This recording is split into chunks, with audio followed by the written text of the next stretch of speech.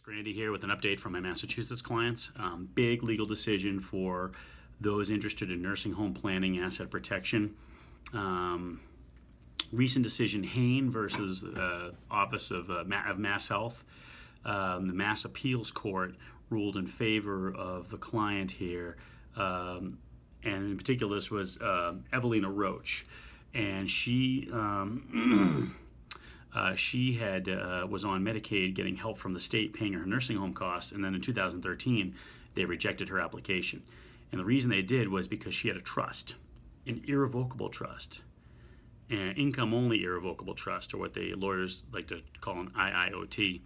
And what those trusts say is that the person who created the trust typically says, I can have the income, but I can't touch the principal.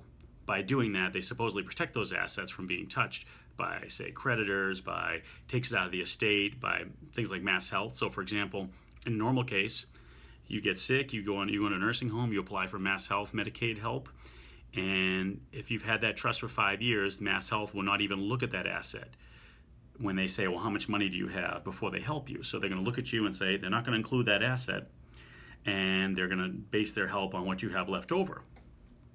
So for example, you would do this in a case where, let's say you owned $1 million house and you had $600,000 or $700,000 in investments or more.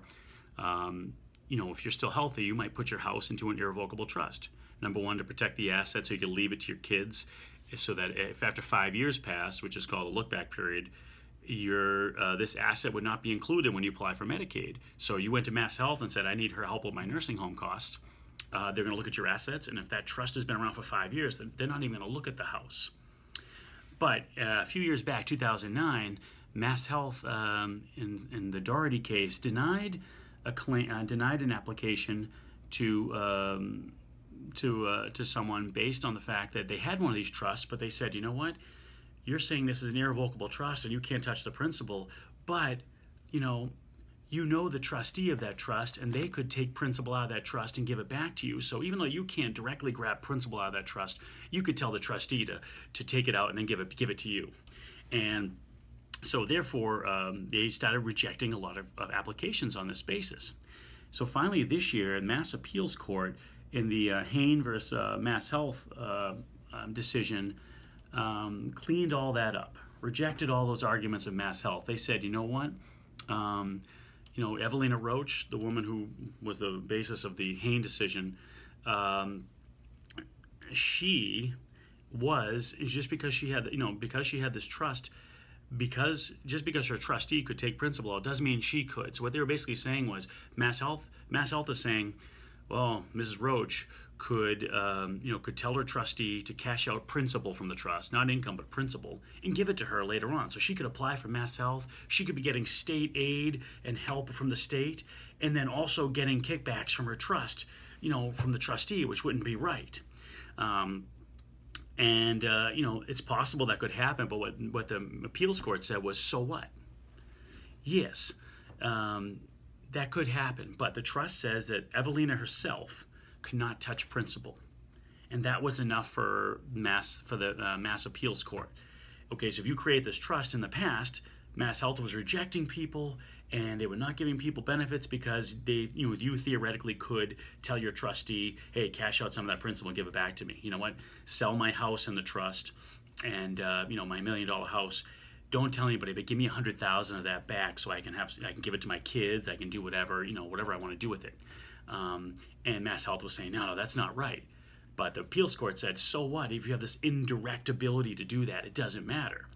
The trust says that you can't, that Evelina could not touch the principal, only the income. So therefore, Masshealth could only count the income on the application for benefits, not count her principal. And it doesn't matter if she could touch it indirectly. So it's a big win. So basically going forward, there was a lot of people in the state who had set up irrevocable trusts thinking their assets were protected. And Masshealth's, recent opinion of these things put a lot of that in jeopardy.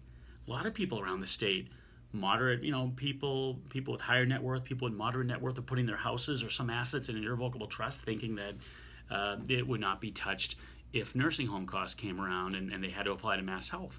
And Masshealth put through a monkey wrench in that, but the Mass Appeals Court in that decision in April just cleaned all that up. So great news for you guys. If you have any questions about that, contact your attorney and make sure that you're up to speed on this. If you don't have an attorney, or if your attorney is out of the picture, give me a call. We have a team of lawyers that can help you as part of our planning approach. So just let us know. We'd be happy to give a referral or send people the right way. But definitely something that, if you're in this position, have an attorney examine your trusts and your other legal documents to make sure they're up to speed. And if you don't have anyone to talk to, feel free to drop me a note. But thanks for watching. Hope you found this helpful. You guys have a great day.